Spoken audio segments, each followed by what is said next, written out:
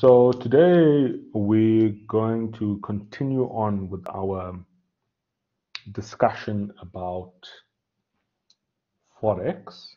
Now you would remember that in last week's lecture we went over some definitions, right? We did a few definitions and then we spoke very briefly about unhedged items.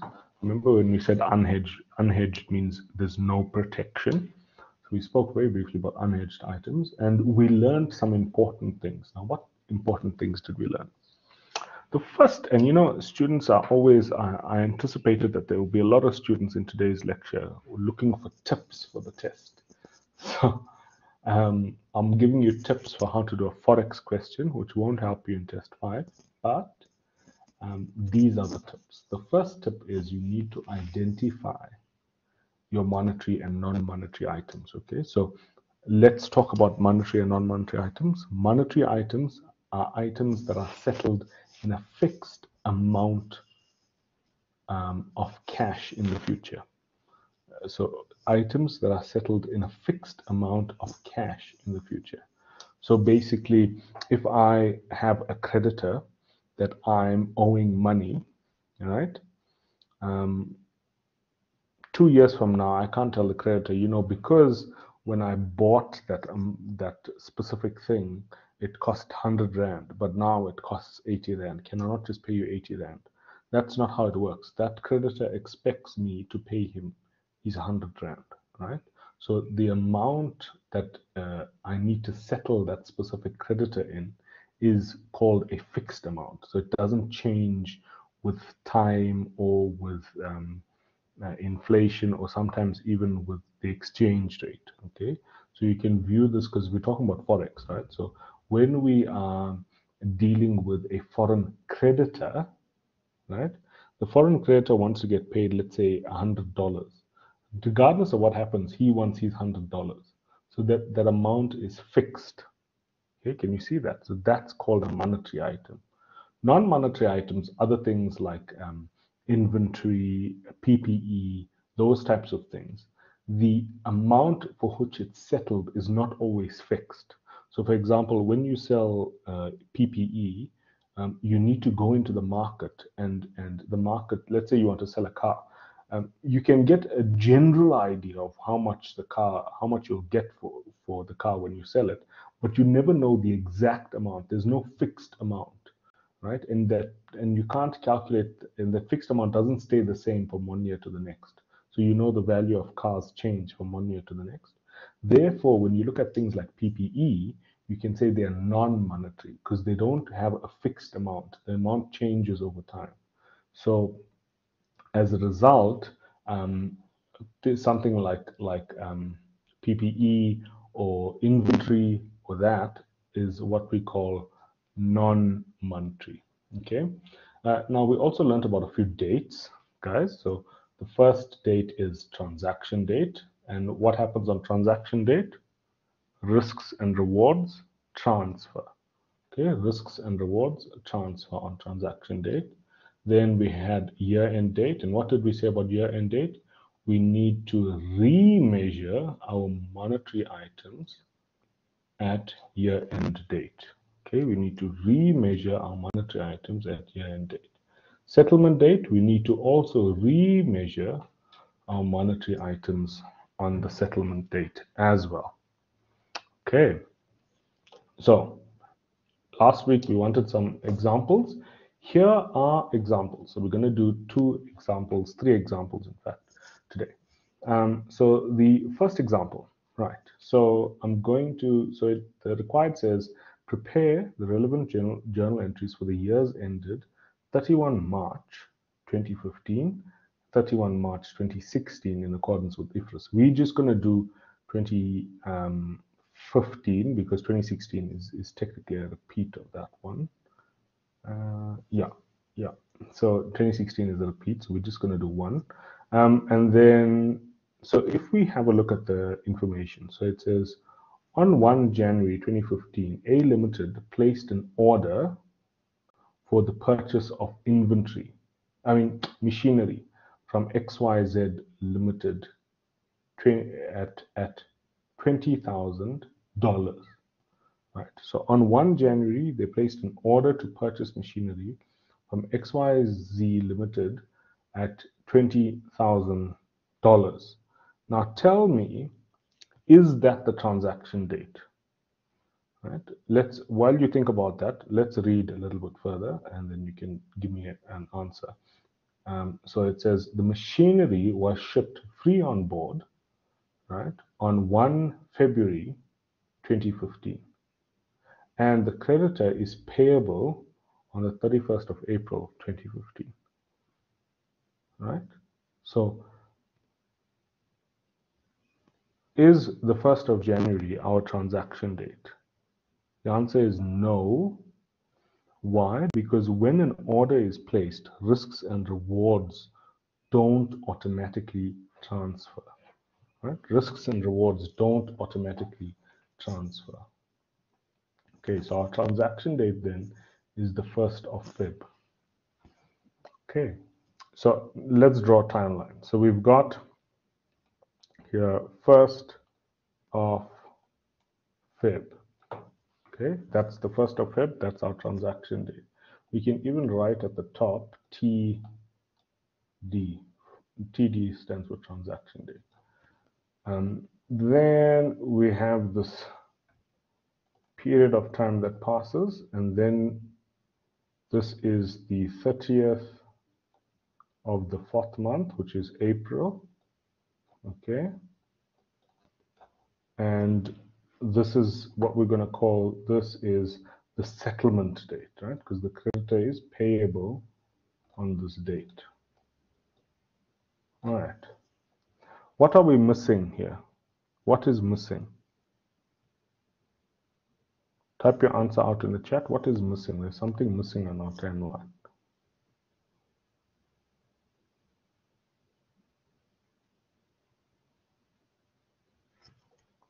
The year end is missing. Remember, the year end is 31 March. Right?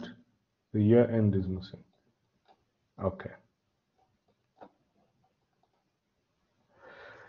Okay, so then it gives us the rates. So we got the direct quotations. We've also got the indirect quotations. Remember, with the indirect quotations, we want to do what? What's the operation? We want to divide. With the direct quotations, we want to multiply. Okay. And then it gives us all of the dates. Now, in the example, right? So this example here, right? So remember, we are dealing with A Limited. So we're accounting for A Limited. Right? We are the accountants for A Limited. A Limited purchased from XYZ Limited. Okay, so in this specific example, what is the monetary item? What is the monetary item? Is it PPE? So is it the machinery? Is it the creditor? Or is it the debtor? Right, you're going to answer now. I'm putting up a poll. Okay. So in this example, what is the monetary item? Is it the creditor? Is it the PPE? Or is it a debtor?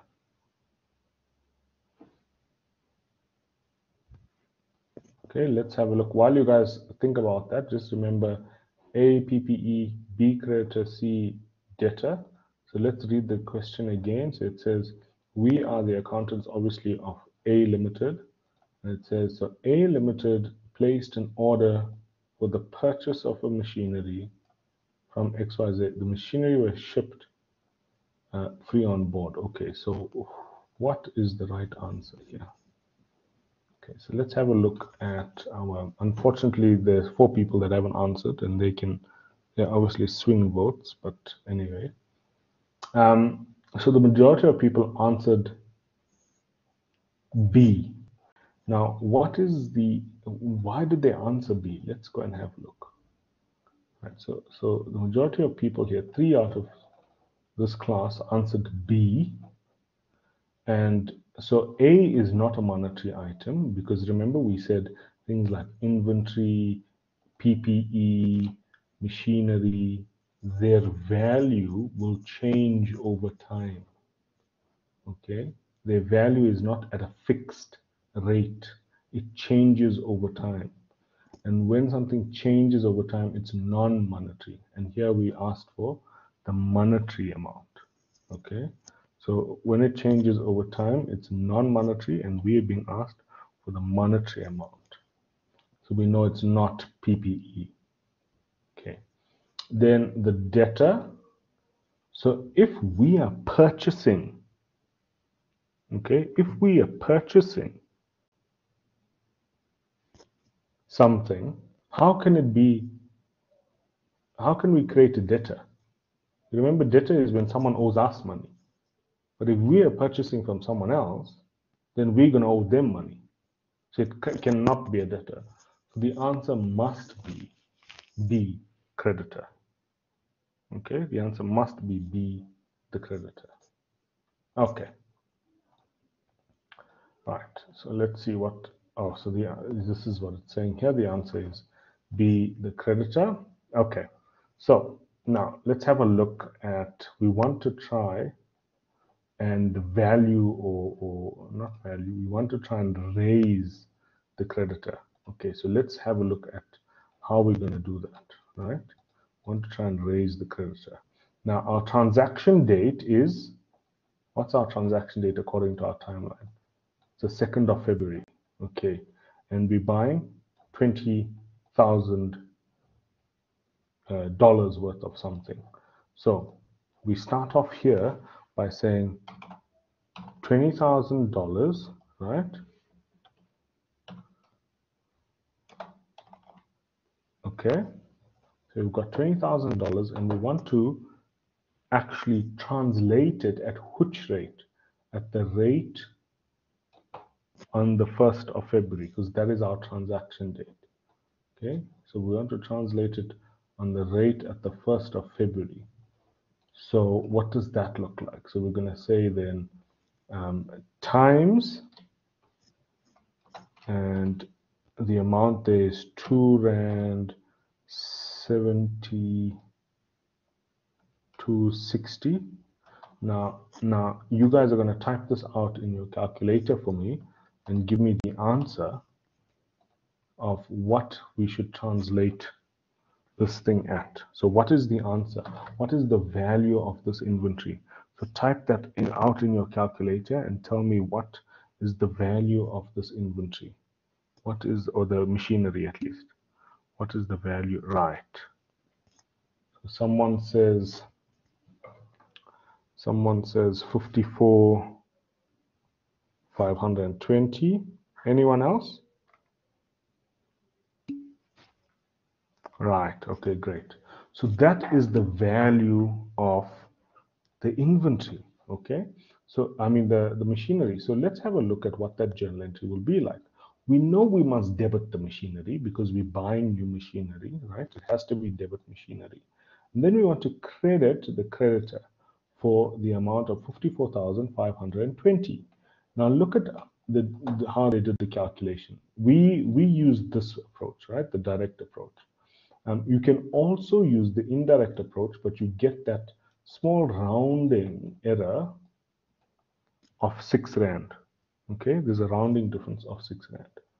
Okay, and notice how we said there's no journal entries passed at in January, 1st January when the order was placed, because there was no actual change in the risks and rewards. So the risks and rewards did not transfer on that date. So therefore, there's no journal entry on the date that the order is placed. Okay, so that's important. Now, let's go back. Let's go back to our timeline. Right. So far, what we've done is we've we've done that one. Now we want to proceed, and we want to move on. So we're moving on in time now. So we want to come up to this thing called year end. Okay, so we want to come up to year end. And what must happen at year end? We must restate our monetary items, right? We must restate our monetary items. So let's go back there. We said that our monetary item is the creditor. So we want to restate our creditor. Okay, so we want to restate our creditor. Currently, our creditor is sitting at 54,520 rand, right? So we want to restate this creditor. Okay, so how would we do that, right? So let's go and have a look at year end. So March is our year end. Okay, March is our year end, and that is the amount, right? That is the rate. So it's 2 rand 64.80. Okay, 2 rand 0.6480 is the rate. Now let's recalculate. Let's recalculate together. We're going to recalculate what is the new balance, the year-end balance for our creditor. So we'd say $20,000, $20,000 multiplied by 2 rand 64.80. Okay. So what is the new amount? What is the new amount? Right? What is the new amount? Right. So the new amount, as you can see there in the chat, the new amount is 52,960. 52,960. So if we look at those two amounts, you can actually look at them directly in the chat. We've got 54 above, so 54,520. Then we've got a different amount, the new amount at 52,960. So what is happening to our liability? Is it becoming bigger or smaller? Type your answer out in the chat. Is it becoming bigger or smaller, this liability that we're dealing with? It was 54, right? Now it's 52. So it must be becoming smaller. Right, so now I've got a question for you. Okay. So now I've got a question for you. So if we have a liability, let's say it's a creditor, right? If we have a creditor and the creditor gets smaller, okay, if the creditor gets smaller, what can we say about that? Can we say, number one, it's a loss, it's a bad thing, right? And it's a bad thing because there's more money that's going to flow out of the entity. Can we say B, it's a profit, there's a profit, it's a good thing. The amount that is leaving the entity is not going to be as big, or it's going to be smaller, right? Or do we say C, nothing actually has happened? What would you say? What would you say? Is it a good thing or is it a bad thing when a creditor decreases? When a creditor becomes smaller, is it a good thing or a bad thing? Right? So let's have a look at what people have said. So there we go. The majority of people have said, yes, it is a good thing. Right? So it's a profit. So it's a profit. We're making a profit here. Just out of interest, what is the difference between these two amounts? So 54,520 minus 52,960. What is the difference? Type your answer out in the chat. What's the difference between these two amounts? Okay. While you guys do that,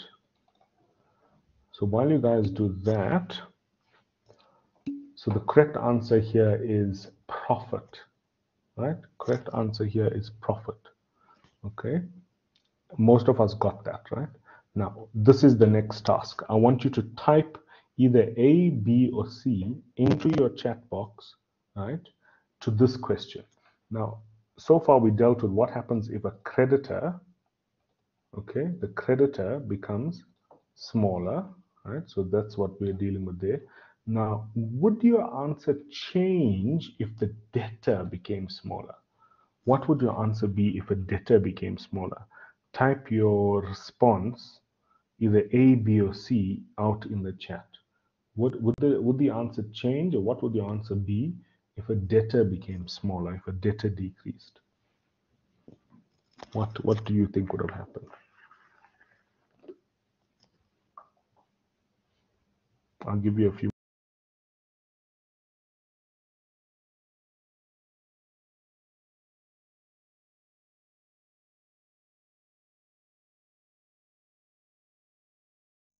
No one knows what to say here, it seems like. There we go. Now some people are starting to talk. So if a debtor decreases, it's a bad thing, right? It's a bad thing. It's a loss. So can you see how, depending on whether it's a debtor or a creditor, the loss or profit actually changes, right? So that's the first important thing that we must learn. It's dependent on whether we're dealing with a debtor or creditor. We must always ask ourselves, is it a good thing or a bad thing? What is happening here, right? So far, we've calculated the rate at the transaction date, which is the 54,520. Then we've calculated the new rate, and you guys have correctly calculated for me the difference or the change, right? And that change is 1,560. You can see it in the chat box. Now, when we're dealing with a loss, on which side would a loss increase? Would it be on the debit side or the credit side? It would be on the debit side, right? Because it's an expense, it's something leaving the business, it's a loss. So we would have here Forex loss, right? We're going to have Forex loss, and then the creditor is,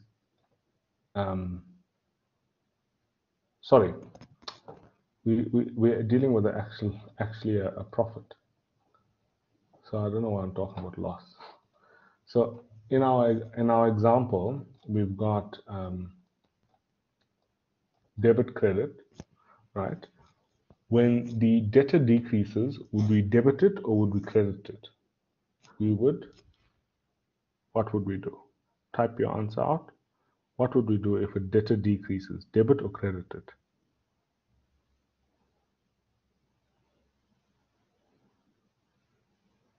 We would debit it, okay? So that's what we're doing in this journal entry. We are debiting the creditor, meaning we're decreasing the creditor, and we're accounting for the profit, because when a debtor decreases, it's a positive thing, it's a good thing. So if you have a look at our calculations, it's exactly the calculations that we did. We started off with this at transaction date. Then we reduced it to come to the correct rate that we need to have at year-end date, right? And the difference was a profit, which we actually recognized in that journal entry. Now, what you're going to see here, and this is an important thing that I'm trying to teach you, is you're going to see that this example, it works. We can use a shortcut or alternative method when we are using direct quotations. Notice these are direct quotations. Right. Now I'm going to show you in a little while how it does not work if we're using indirect quotations. Right? It's not going to work if we're using indirect quotations. So in your test and exam, I would rather prefer that you use the method above, or the method that I've taught you, to calculate the difference. Okay, this is the better way of doing it so that you don't get confused. Okay, so now we've changed, or we've raised the debtor, we've restated the debtor at year end. Now, when else do we need to restate the debtor? Just before we settle, right? Just before we settle the debt. Okay, so when are we going to settle the debt? We're settling the debt on 1st or 30th of April 2015. And now this is going to be our new rate that we need to restate the creditor to. So let's do that. Let's try and restate the creditor to the new rate. So we're going to have $20,000 dollars, and we're going to multiply it by 2 Rand 68. Okay. What amount do we come up with? What amount do we get when we calculate that? Pop your answer in the chat. We have $20,000 and then we restate it at the settlement amount of 2 Rand 68, right? And the answer is 53,600. Okay, so your answer is 53,600.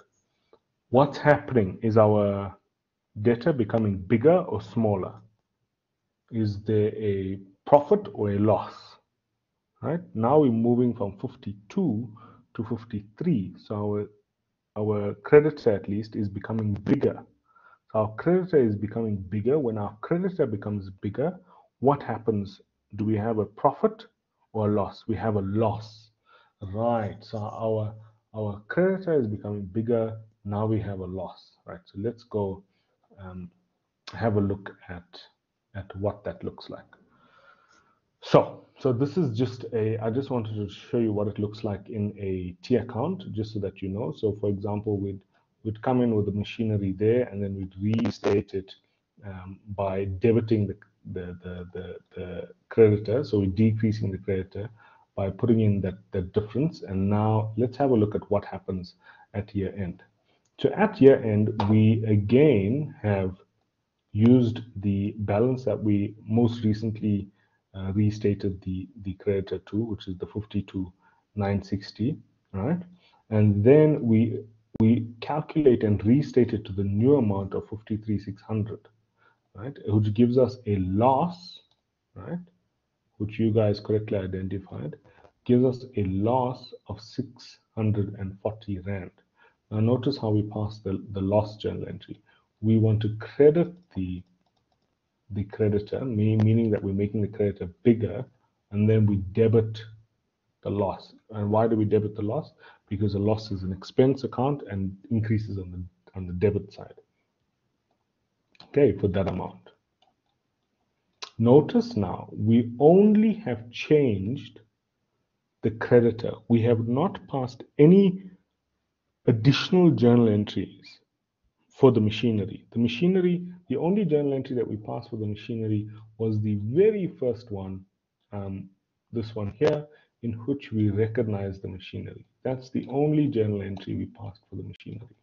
Why have we only done one? Is because it's a non-monetary item.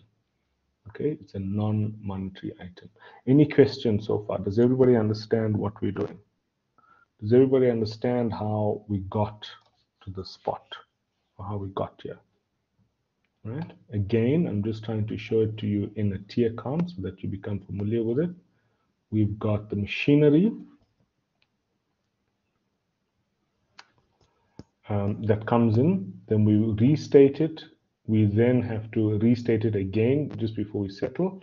And then finally, we need to eliminate it by sending it off to the bank account, right? So we would debit the creditor and credit the bank account. Okay.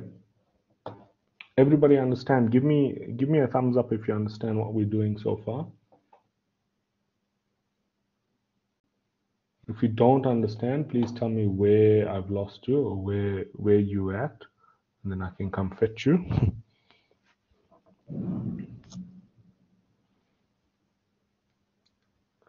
Class is very quiet today.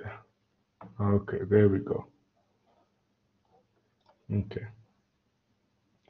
Now, I want you to turn to your textbooks. So on page 158, turn to page 158. I have made some notes for us in the slides, so it will help us, but these are the things that I want you to remember.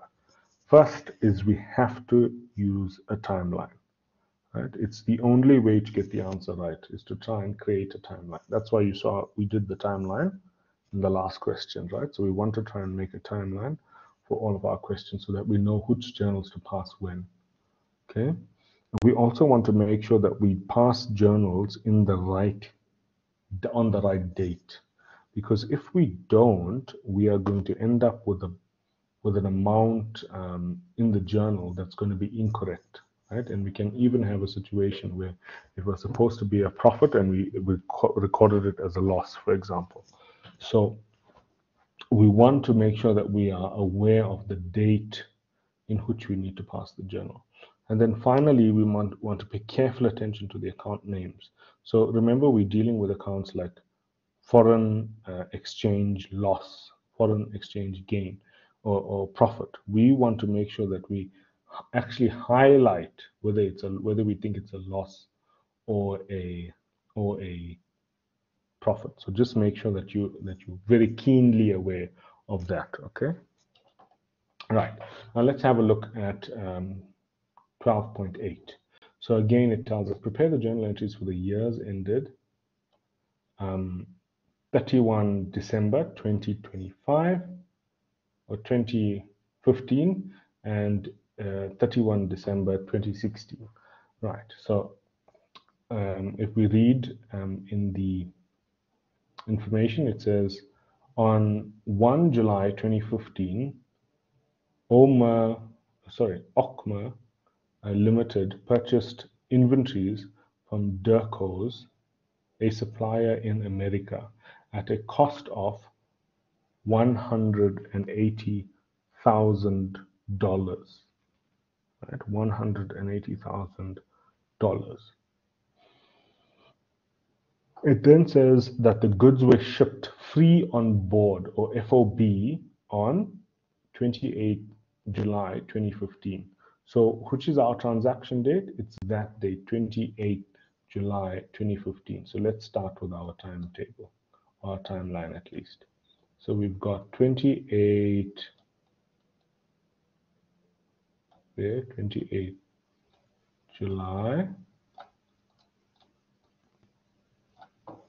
Right, so that's our transaction date. Right, it says the goods arrived on the 15th of August. Is that date important?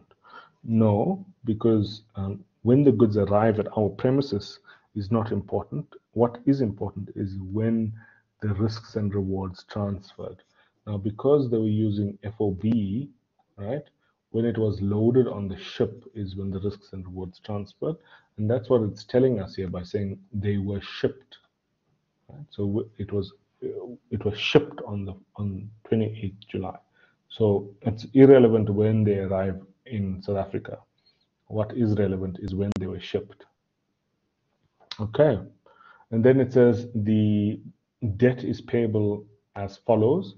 So on the 1st of October 2015, we're going to pay $108,000, and then on the 15th of January 2016, we're going to pay $72,000. Okay, it's going to be in two parts. It then says that on 31 December 2015, 40% of the inventory was sold, and the remaining 60% was sold the following year. Okay, and so because they told us that we need to prepare something for 31st December, we know that it must be a December year end, right? So let's continue with our timeline. So the first date is our transaction date, right? Then we're going to proceed to the 1st of October, right? And what's the 1st of October? It is our settlement date, but we've got two settlement dates. So we're going to call this one SD1. Okay, SD1. So that's our settlement date. Then we proceed, and then we come to 31st December. Okay, 31st December is what date? The year end date. So we have a YE there. Okay, YE. And then we're going to proceed again to 15 Jan. And that is going to be the second and last settlement. Okay, so that's settlement date 2. Okay, so that is our timeline. Right. So now let's start making the journal entries. But wait, before we do that, we need to answer a quiz. So type out in the chat, is the rate that we see in this question a direct rate? So if it's a direct rate, type out A, or is it a indirect rate? What do you think, direct or indirect? Type out your answer in the chat. So the rate in question 12.8, is it direct or indirect?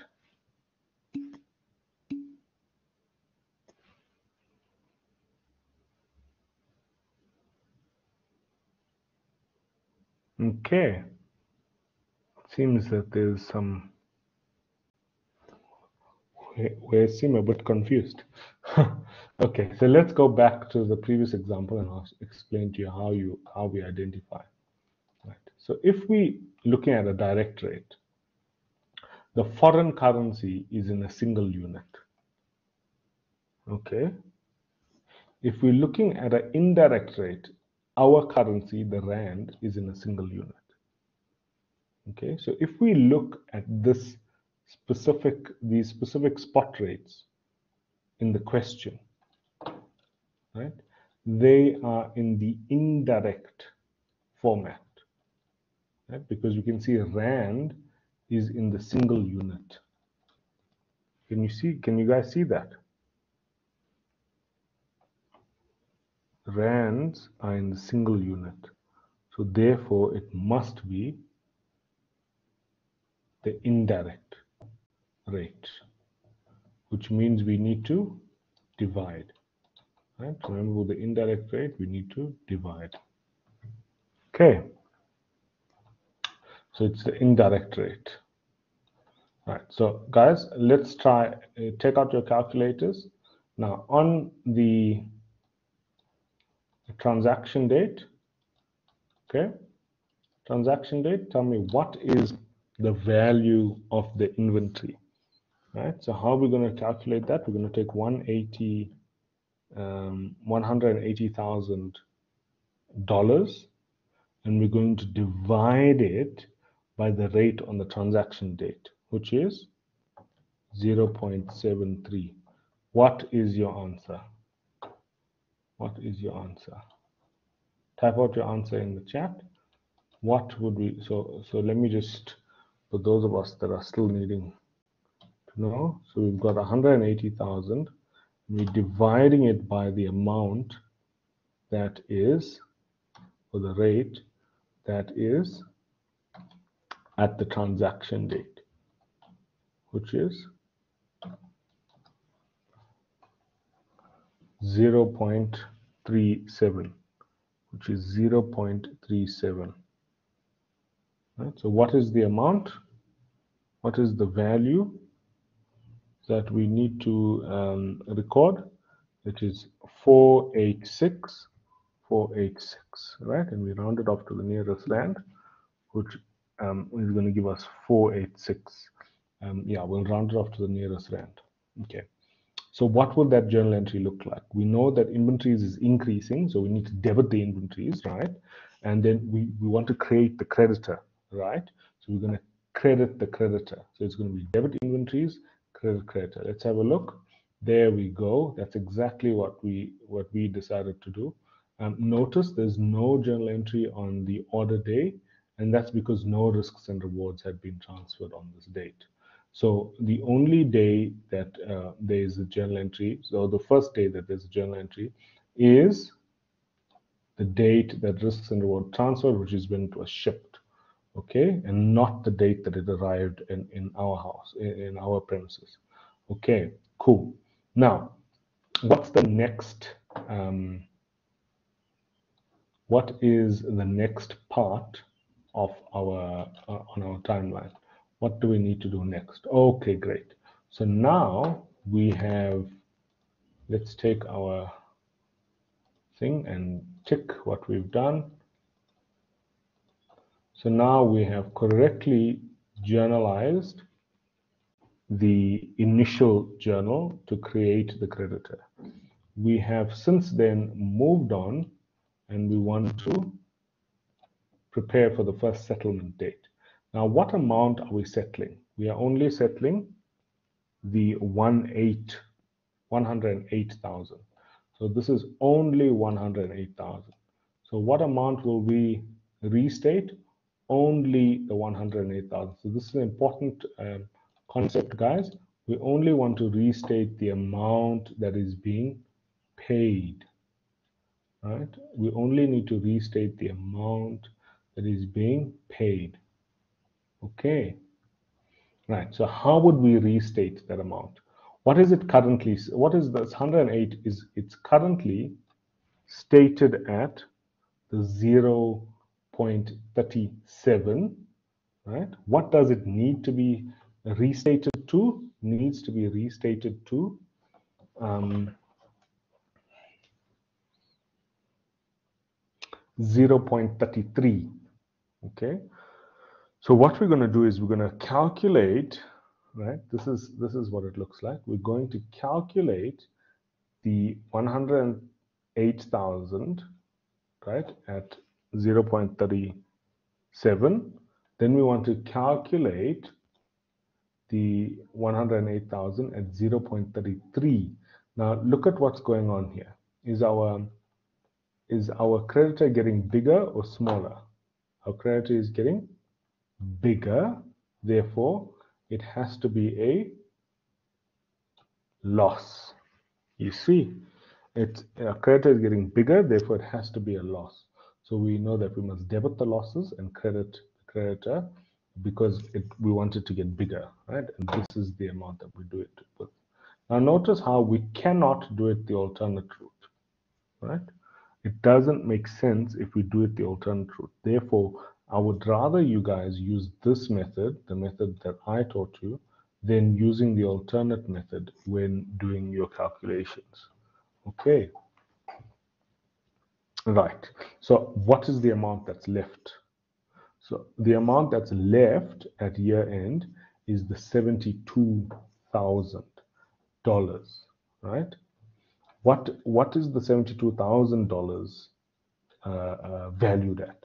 Well, we hadn't changed it, we hadn't revalued it since the transaction date.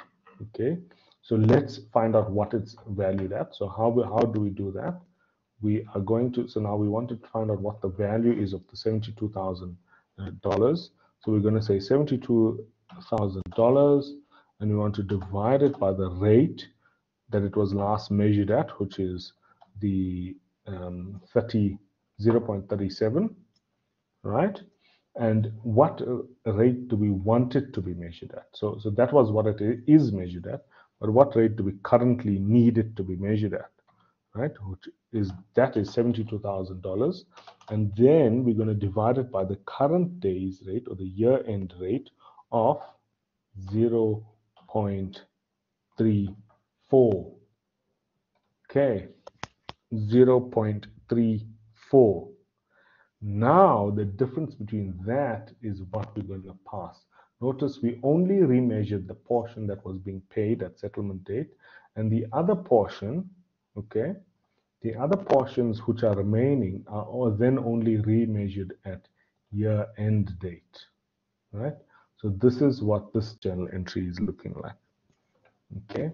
Oh, sorry, I forgot to actually tell you guys that after we remeasured the creditor, we must also make the payment, right? So we have to credit bank because bank is decreasing, and then we're going to debit the debtor because the debtor is decreasing for the full amount at the settlement date, right? So we revalued it here. We revalued it. It went up from 291,892. It went up to 327,273, right? And so we need to pay the revalued amount to the creditor, right? So let's have a look at the other 72,000. So what's happening with the other 72,000? We're remeasuring it at the new rate. So this is the year-end rate, 0.34, right? And what's happening here again? It's getting bigger, so we know we must have a loss. Okay. Are there any other journal entries that we need to pass? Yeah, we need to pass the journal entry for the actual sale of the inventory. Now notice what the examiner is doing here. He wants to see if you are going to restate the inventory, right? But remember, inventory is a non-monetary amount, so we're not supposed to restate it, right? So that is what is being tested here. So what happens is we take this 486,486 and we multiply it by the 40 to get the cost of sales, right? Or the amount that we must decrease the asset with, the amount that we must decrease the inventories with. And we need to process that journal entry to show the examiner that we have not restated the inventories amount. Okay. Does everybody understand that so far? Right? Everybody understand that? Okay. So the remaining part of this example is just a repetition of what we've already did. So I'm going to leave that for you guys to go through, right? You guys are going to go through that in your own time. And for now, what we're going to do is we're going to take a 5-minute break, and I'm going to see you back here at 14:25. Please come, go and drink your energy juice and come back with a lot of energy, because we're going to do a topic that might need a little bit of brain power. So now we're going to have questions and just a 5-minute break. See you back in 5 minutes.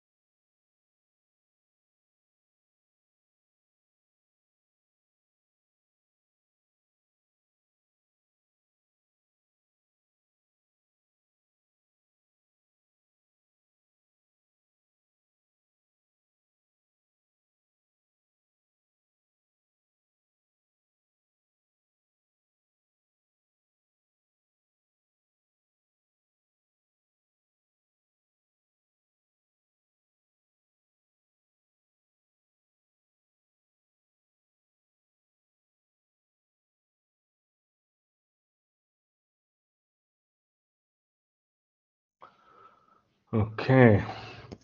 Okay. So let's proceed, right? So far what we dealt with is we were dealing with a situation where we were buying, right? We also want to remember that it can be flipped around where we are selling. So instead of having a foreign creditor, we can also have a foreign debtor. And remember, that's what we were doing when we looked at that one quiz, and then we switched it around and said, what happens if the debtor decreases and that sort of stuff. So you need to be prepared for that type of example where it isn't necessarily a liability, it is an asset. Right. Now we're going to be moving on, okay? And we're going to start to talk about a loan. Right. A loan that's dominated in a foreign currency. What does that mean, loan that's dominated in a foreign currency? It means that the loan amount is received and then also payable in that foreign currency. Okay, so we want to have a look and think about this specific example. Now, if you think of a loan amount, what what what are the mechanics of a loan?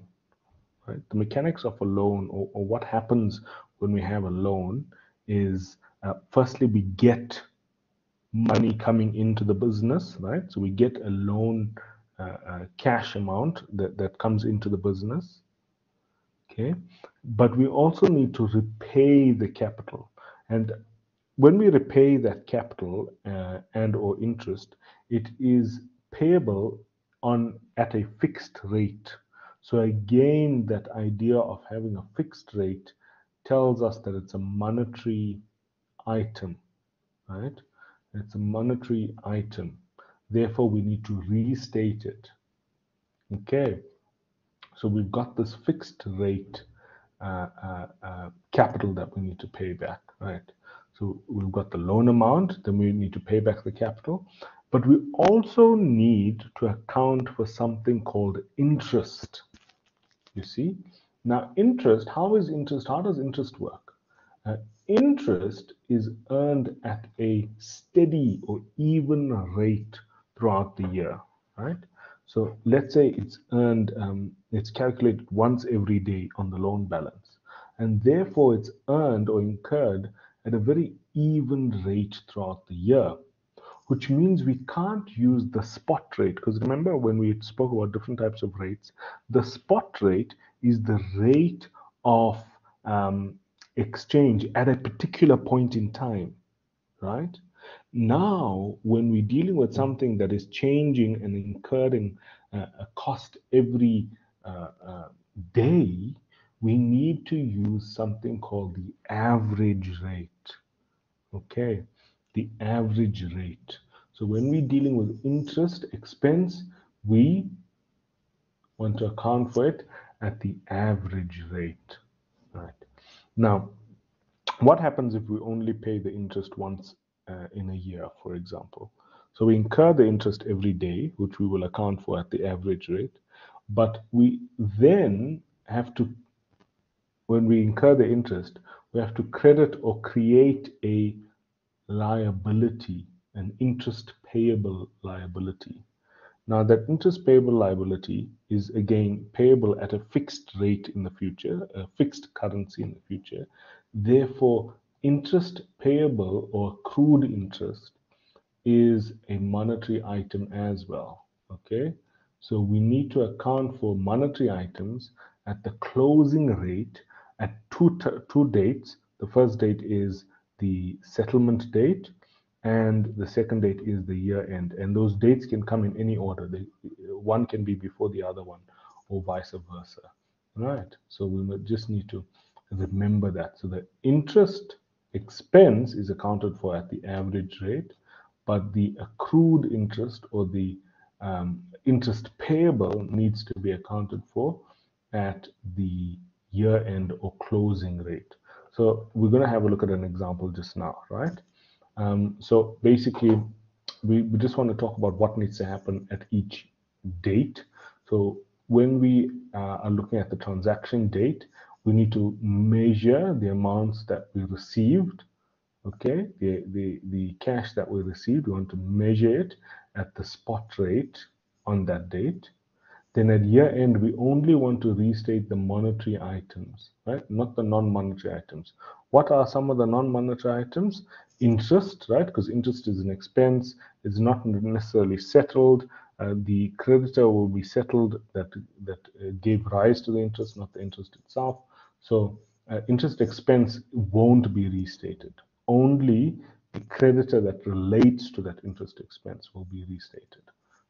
Okay, so then we've got any differences in the foreign amounts that need to be paid. Any differences, we call them exchange rate differences, they need to go to your profit and loss account. Right, they need to go to the profit and loss account.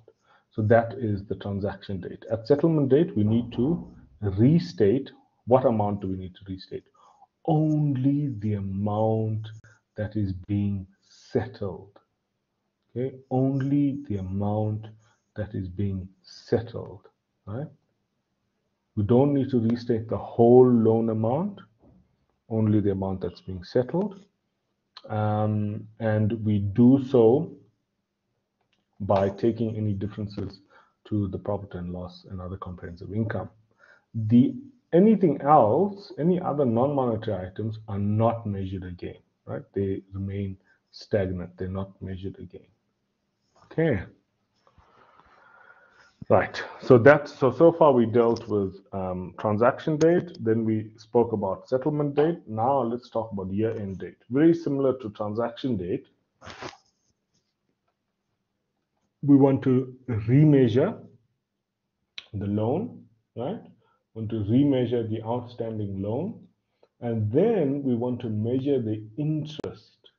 Okay, we want to measure the interest at the average rate. But remember, the interest is going to be debit interest income and credit accrued interest or interest payable. Now, that interest payable is a liability, is like a creditor. So we need to restate the outstanding accrued interest at the closing rate. Okay, and any difference between these two exercises, any difference is going to go to profit and loss. Okay, so let's have a look at it in practice now. So now we're going to do an example, right? So I want everyone just to give me all your just give me all your attention just for this last bit, and then we can proceed. Right. Let's have a look at it. Okay. So they tell us prepare the journal entries for 2020 and 2021 in accordance with IFRS. Okay. And then it says on 31st August 2020, right? Ryder Limited, a South African company, with a 31 December year end, borrowed 10,000 euros from a European bank. Okay, 10,000 euros. So our transaction date is the date that the borrowing happened, right? So the date that the amount was borrowed, not when the application was put in, not when they considered the application, not when they found the person, none of that. It's the date when the borrowing and the agreement was signed, right? So in this example, it's easy because they only give you one date, but some other examples might give you numerous dates. You need to know it's the date that the loan was granted or the date that the actual borrowing happened. Okay. So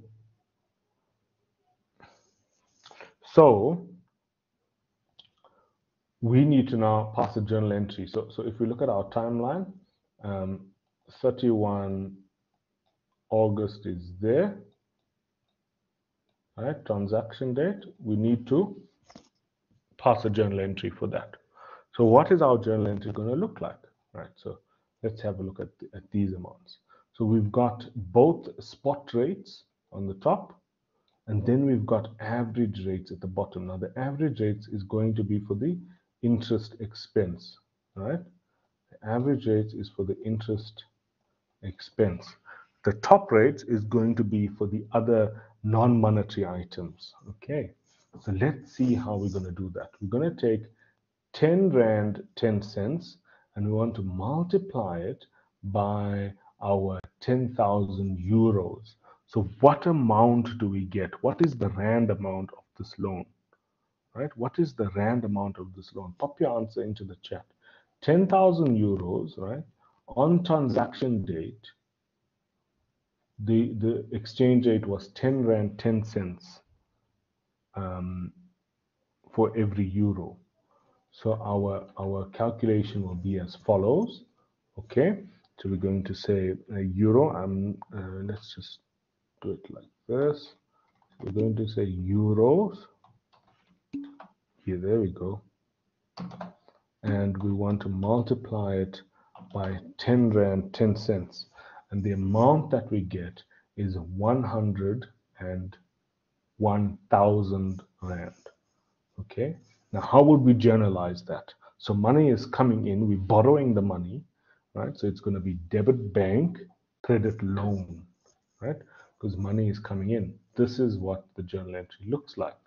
So we're debiting the bank, crediting the loan, and there's our calculation, okay? And that's how we got the 101,000, right? So let's go back to the question. So that was transaction date, right? So we did transaction date. We can, let's just tick to make sure that we did the transaction date, right? We ticked there, okay. Now we want to move to the next date. So what is the next date? So it tells us, so now we're going to continue reading. 4,000 euros of the capital is repayable on 31st August 2021. So that's 1 year later. Okay, the remainder of the capital is repayable on 31st August 2022. The interest on the loan is charged at 12% per annum, and the interest is payable annually in arrears. That means there's one payment annually. It's payable annually. That means there's one payment, and in arrears, it means it's paid at the end of the year, right? So it's annually in arrears. So if it was started, if the loan started on 31st August 2020, right? It started in 2020 and 1 year in arrears from there is going to be 31st August 2021, which is what they say in the next statement. They say, with the first payment being due on 31st August 2021, which is correct. So that's annually in arrears. So there's only one payment for interest made, and it's going to be made at the end of the year. Okay, so during the year, as the interest grows, we're going to be we're going to have to account for a liability, an interest payable liability. Okay, so let's go back to our timeline. So we going to extend the timeline, right, up till there. And on this date is going to be 31st August, but this is 2021. So I'm going to say 20.1 there. And so that's 2021, and this is 2020. Okay. But what is missing? There's something missing.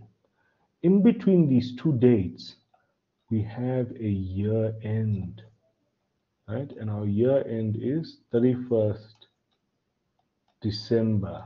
You see, remember at year end, we need to restate, revalue all of our monetary items.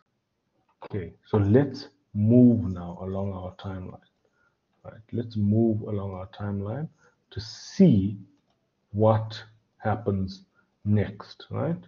So where are we moving from? We're moving from 1st August to 31st December.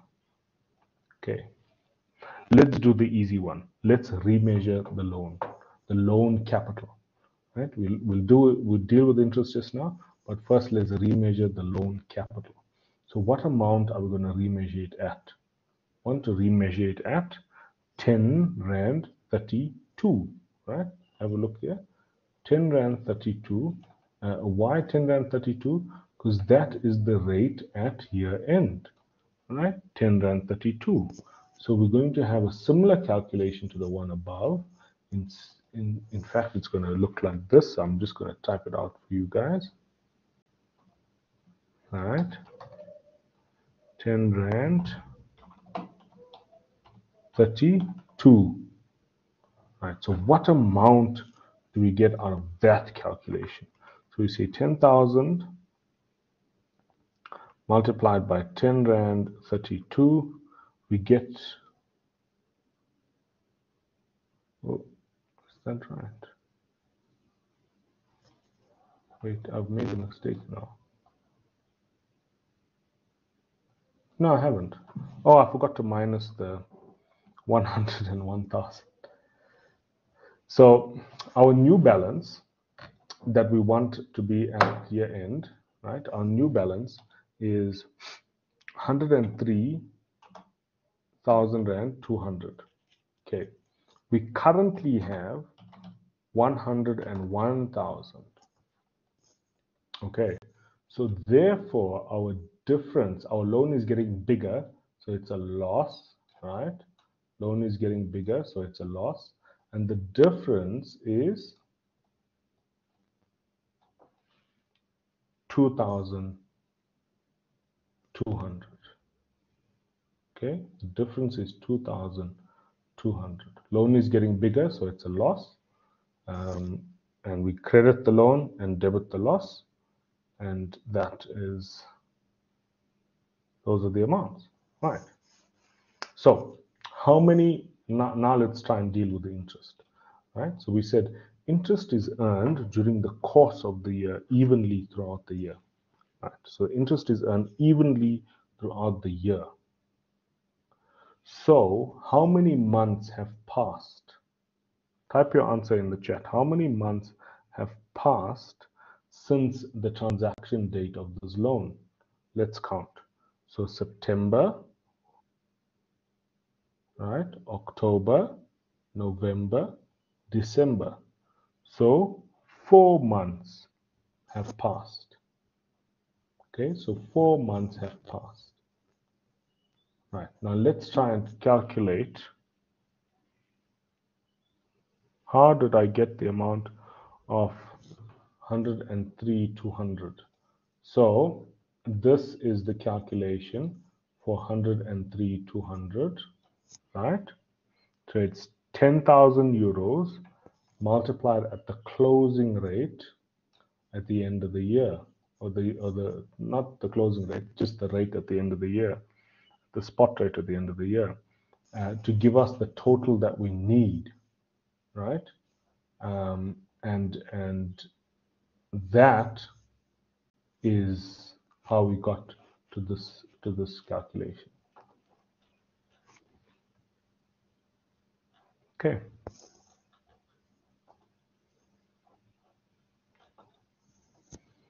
Okay. There's it. So that's how we got to the 103,200. It's the 10,000 euros multiplied by 10 Rand 32. Right. Cool. Okay. So now let's look at the interest. Right. So I want to just use this page as a scrap page to do my workings. Right. So we've got what is our loan amount? Right. Our loan amount is 10,000 euros. Okay. Now, what we want to do is we want to find out how much interest is there in a year. So we say multiplied by 12%. Right, let's have a look at that. Right, that's it. Multiplied by 12%. But how many months have passed? Right, how many months have passed? We know that there's 4 months that have passed since the initiation of the loan. Right, so we need to multiply the interest for the year by 4 and divide it by 12 to give us an amount of, what amount do you guys get? What amount do you get for the interest? For the first part of the year, what is the interest amount?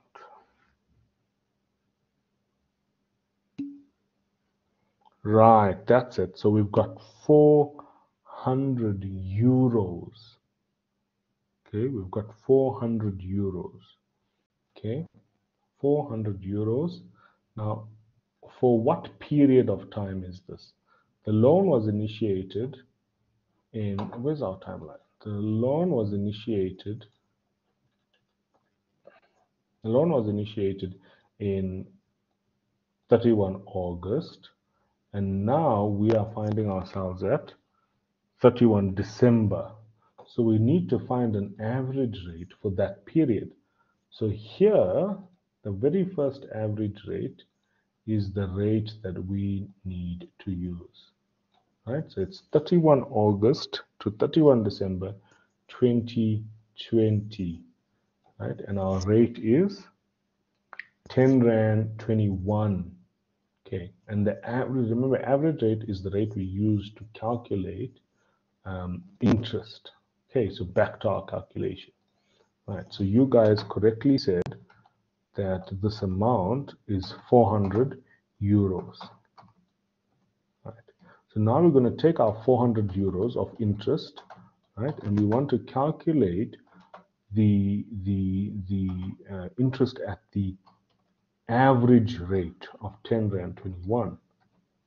Okay, and then what amount do we get when we calculate it at the average rate of 10 Rand 21? Right, so let's pop that in our calculators. 400 euros times 10 Rand 21. And we're going to get an amount in rands of 4,084 rands. Okay, 4,084 rands. That is the interest amount that needs to be accounted for. So how do we pass a journal entry for interest? How do we record interest? In this case, we're going to say debit interest, right? Debit interest, credit, accrued interest, because we haven't paid it yet. Remember, we're only paying it in 2021, 31st of August, right? So only paying it in 2021, 31st of August. So this is what we have. We have interest at the 4,080, and then the accrued interest, right? So this is the monetary, the second one, this accrued interest is the monetary item. This is the item that we want to keep a track of. We're not going to restate the interest because it's not a monetary item, the interest expense. The accrued interest, though, is a monetary item. It's like a creditor. And so we want to restate the accrued interest. Okay, I want to restate the accrued interest. Right, so far we've measured the interest at the average rate. Now we need to restate, and we've restated the loan basically at year end, right? Now we need to restate this accrued interest, this liability. We want to restate it at year end. So how would we do that calculation? How do we go about doing that calculation? Again, we start off by saying we have 400 euros of interest sitting in that account, right? And we multiply it by the closing rate of 10 Rand 32. Okay, we multiply it by the closing rate of 10 Rand 32. And what do you guys get when you do that? So the 400 euros, right, multiplied by the closing rate of 10 Rand 32, and you should get an amount. Seems like everyone is very tired. You should get an amount of 4,128 rands. Okay, so now we've got an amount of 4,000. So what we currently have in the account is 4,084. We want it to be 4,128, and the difference is going to be an amount of 44 rands. Okay, so that is the journal entry that we pass. Notice we're not going to restate the interest expense. It's not a monetary amount, right? Interest expense is not a monetary amount. We're not restating it. We're only restating the accrued interest. So is the liability becoming bigger or smaller? It's becoming bigger, right? Because this amount is bigger, the year-end amount is bigger. Therefore, it must be a loss, okay? Because the liability is getting bigger, it must be a loss, right? So then we're going to debit the loss, foreign exchange loss, right? And we're going to credit or increase the liability for 44 Rand or 44 Rand. Okay, makes sense.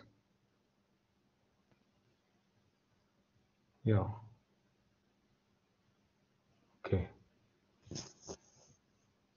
Right. So now, so far, what's happened is we have um,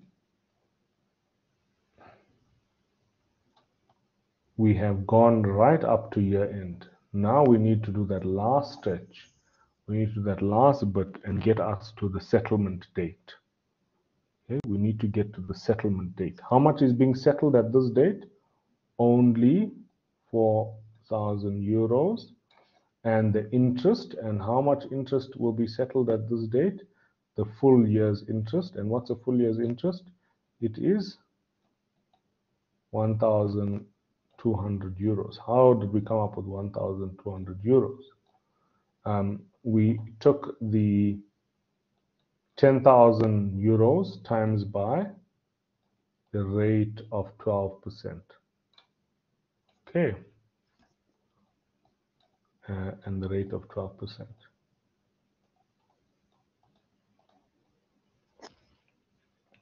And that's how we came up with the 1,200 euros that needs to be paid at this date. So let's try and journalize that.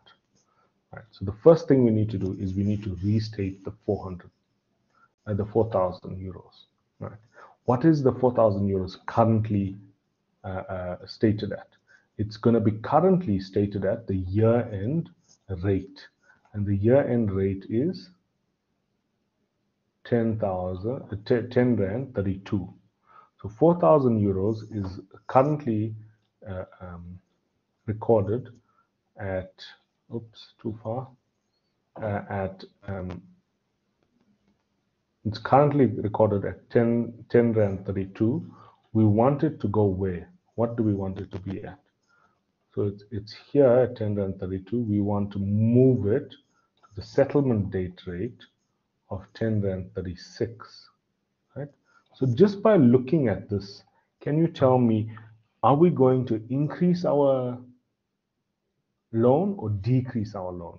Just look at the rate and just tell me, is it increasing or decreasing the liability? Pop your answer into the chat. Is it becoming bigger or smaller? Is there going to be a profit or a loss? All right. Remember, when the liability is getting bigger, it's a loss. The liability is getting smaller, it's a profit.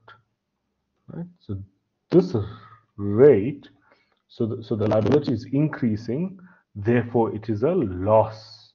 That's it. So the liability is increasing here, therefore we're going to end up with a loss. Okay. So now let's try and restate that 4,000. So we're going to use this as our sandbox, as our scrap sheet, or worksheet, and we're going to start off with 4,000 euros. Right? We've got 4,000 euros. It was currently measured at 10 Rand 30. Okay, but we want it to be measured at 10 Rand 36. Okay, it's currently measured at 10 Rand 30.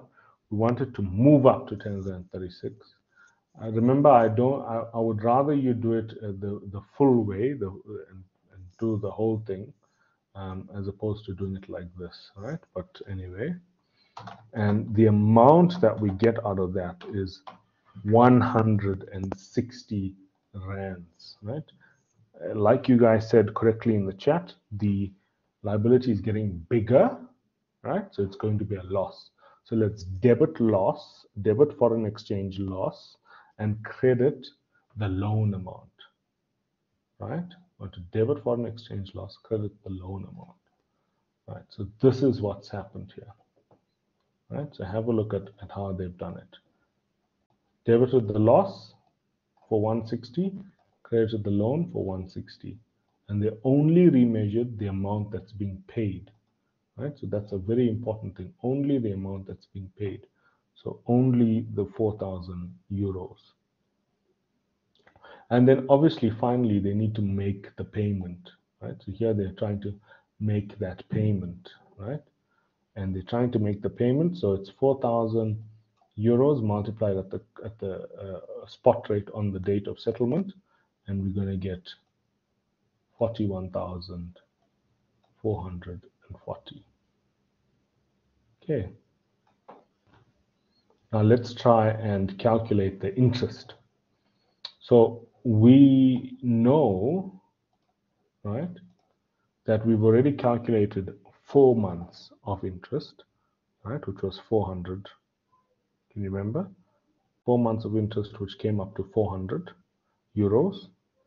So the remainder of the interest is going to be 1,200 euros, which is the total amount of interest for the year.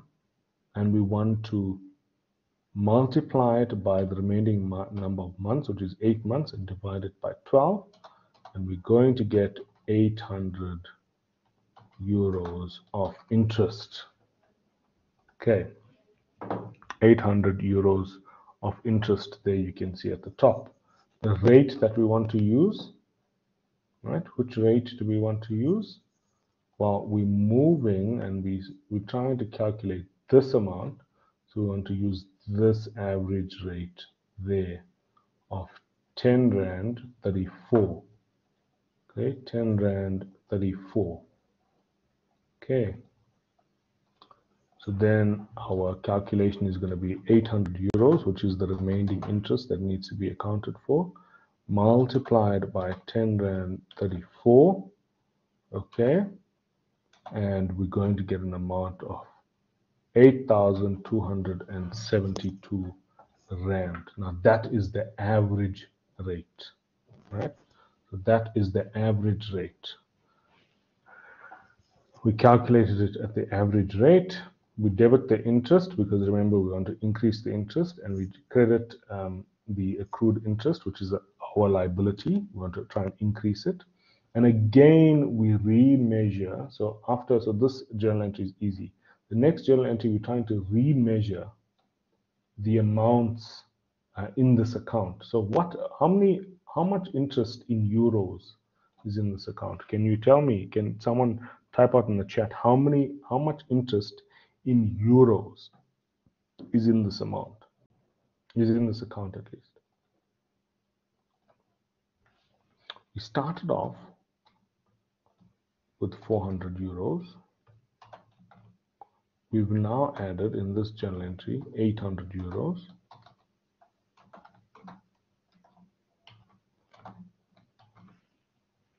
So how much do we have?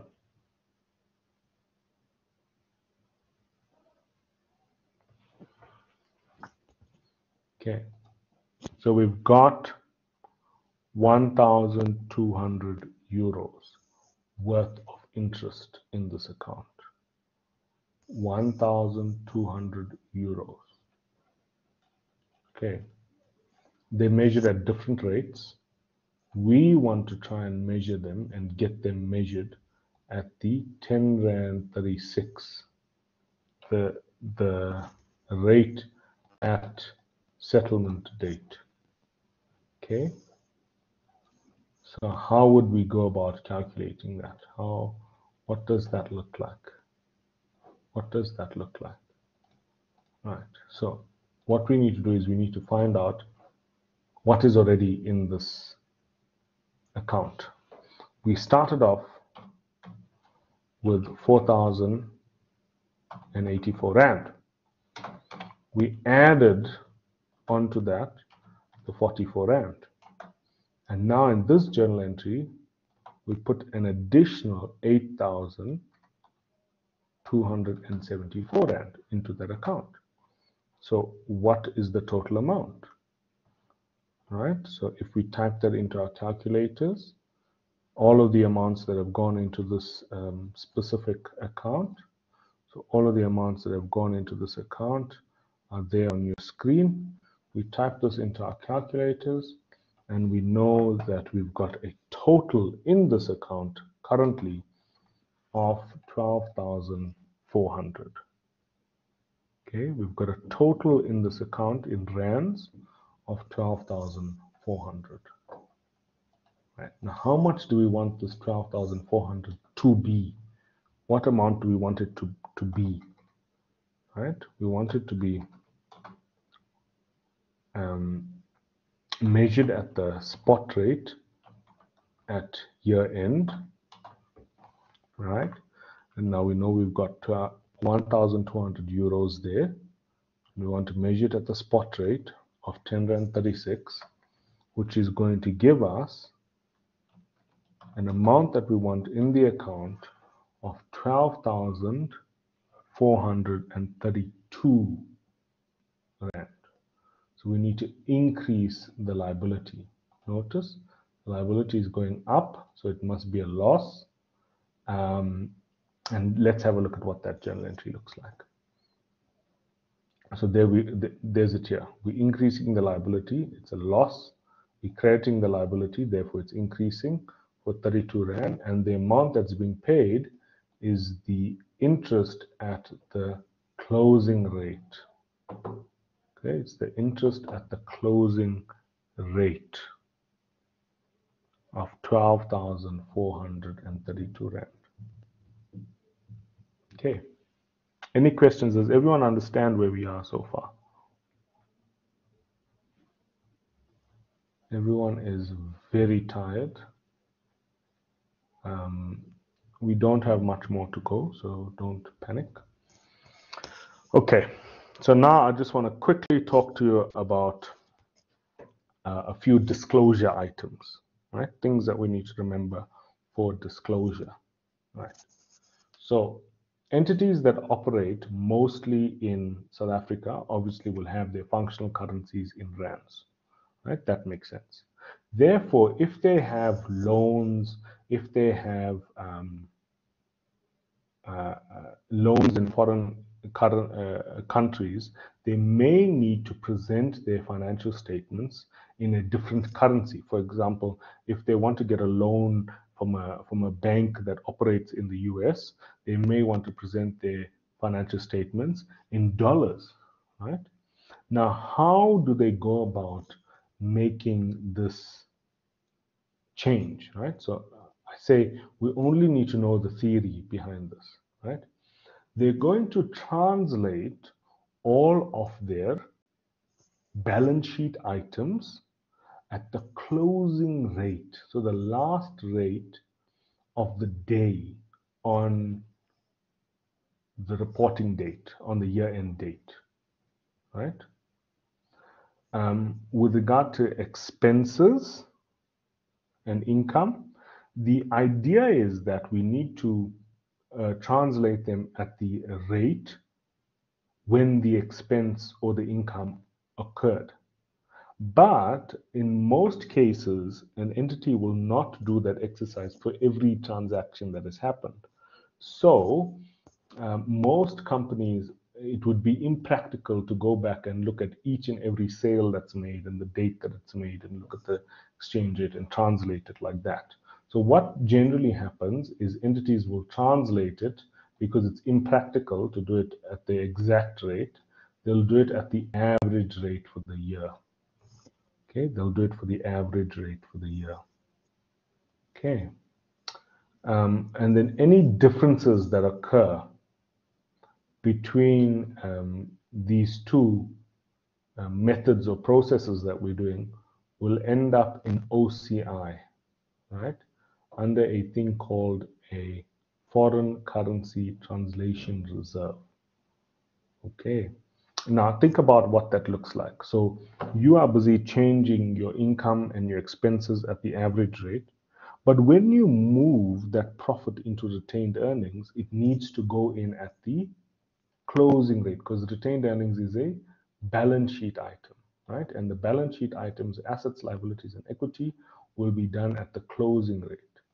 Okay, so the difference between the profit on the financials face of the profit and loss statement and the change in retained earnings, that difference is going to go to this um, translation reserve. Okay, that difference is going to go to the translation reserve. Right. Um, so we need to account for all of the different what you call it, foreign gains and losses, or foreign profits and losses, foreign exchange profits and losses in the profit and loss statement. And the reason why, and so there's a lot of back and forth on this, but the reason why we do it in the profit and loss statement is because it relates to us doing business, right? It relates to our normal course of business. We are engaging in selling and buying overseas, and therefore it must be in the profit and loss statement. Now, for our exercises in back to 100, we are always going to assume that any changes in the foreign exchange gains or losses are going directly to profit and loss, right? So we must always assume that. In the situation now, okay, so let's stop, right? Now we want to talk about, remember what we were talking about in the previous slide, on this slide here. We might have a company that is a South African company, therefore its functional currency is rands, but now it wants to present in dollars to get a loan. Okay, so what do they need to do? There's three things, and we mentioned this, I think, in the first lecture as well. There's three things that they need to have. They must explain why, right? The reason for why they want to present in a different currency. They must explain their functional currency, right? And so when they explain their functional currency, they're going to have to talk about, what is the economic activity looking like? What is the majority of economic activity? Where do they operate? What country? And that sort of stuff.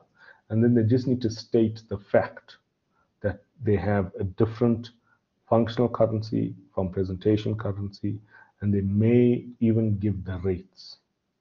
Okay, they may even give the rates.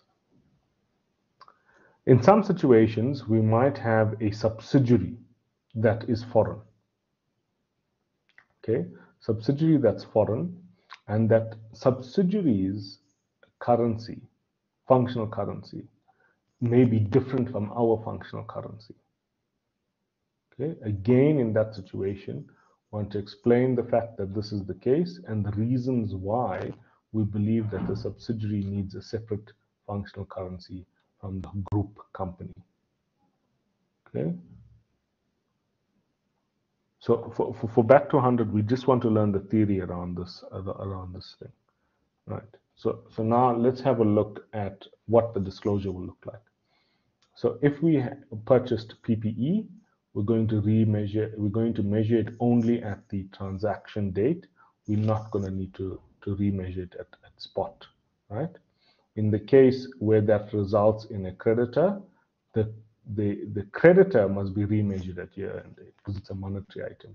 The PPE is not a monetary item, right? So the creditor is a monetary item, therefore it's remeasured at the closing rate or the spot rate at year-end. Okay, now let's have a look at if we had inventory. So that first one was PPE, this one deals with inventories. Right. So inventories. The inventory again is measured only at the transaction date, but the creditor that arose from the inventories is measured at the closing rate at the end of the year. Okay, so those, so that's what we need to do there. Now let's have a look at the last case, which is a loan. Okay, a loan. So with regard to a loan, we have a long-term loan here. The loan balance must be at the closing rate, right? As well as the accrued interest at the closing rate. Okay. The loan as well as the interest at the closing rate. The loan will go under non-current because in most cases we're not planning to pay it off in less than 12 months, but the interest generally is going to be paid off sooner. So therefore it goes under current. Okay. Now if we look at for the loan, if we look at the interest, remember the interest is not remeasured at year end, so it stays at the average rate, right? We will have any losses sitting under other expenses and any gain sitting under other income. Okay. And obviously we're then going to need to explain what these gains are and what the losses are a bit more in detail in the profit before tax note. Okay, cool. Thanks guys for attending today's lecture. Remember we have one more lecture before the test, and that's going to be on Thursday. In that lecture